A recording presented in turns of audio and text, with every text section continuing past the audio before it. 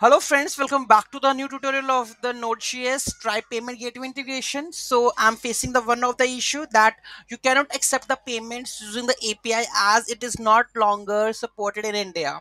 So whenever you are just using any of the old API, that is a charge API which is not longer used in the Stripe payment gateway. So how to overcome that one? So I have a solution of that one. So let's see.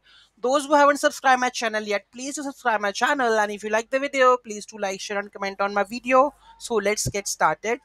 So so here is the code which I'm using, that stripe.charges. So this API is abandoned, right? So it's no longer used. So in that node, what we have to use, we have to use the payments intents, right? So here you need to add the payment intents, okay, and here you need to add the pass currency, okay, and this one, and here you can just add the INR, okay, and let's try to do that. Just this, show this one, okay, node app, and just do the this gateway, okay, pay with card.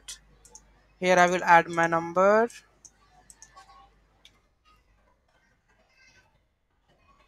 okay, and here we go with this.